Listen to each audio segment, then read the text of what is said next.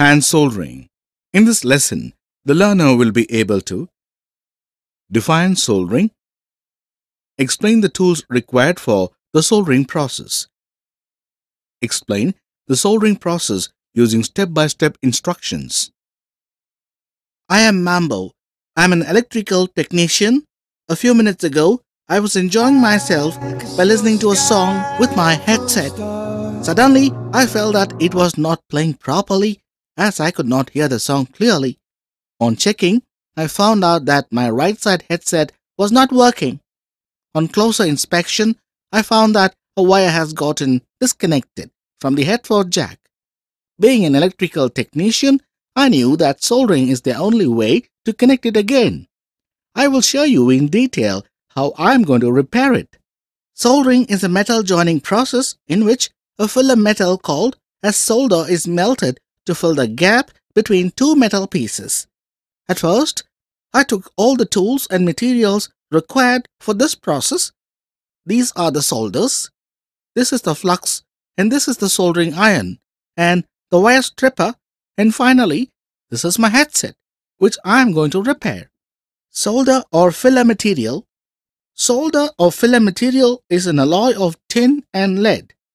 It is available in the market in the form of wires and sticks. The wire form is used for joining small wires and the stick form is used for big power cables.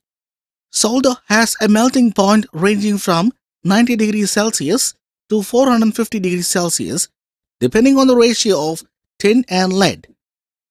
The table shows the composition of tin and lead in a solder and their melting temperatures. The table clearly shows that the decrease in the percentage of the composition of lead decreases the melting temperature of the solder. Let us move on to the flux. This is the flux which I am going to use for the soldering process. This is applied between the workpiece and the solder in order to obtain a complete bond and full strength at the joints. The flux will clean the joint area and also prevent oxide formation during the soldering process. It is available in powder, liquid and paste forms. The one that I am going to use is the paste flux. Now we will move on to the soldering iron. An electrically heated tip is called as soldering iron. There is a heating element inside it which gets heated up when it is connected to an electrical supply.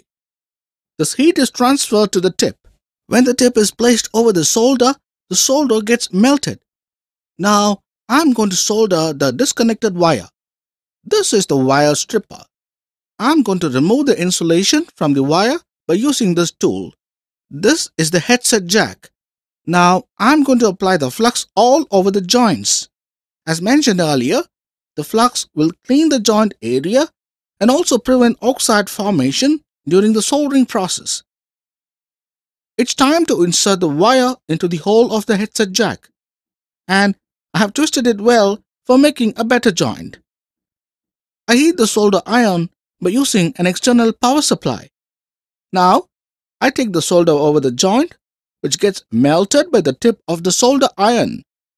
Then, I apply the molten solder onto the joint.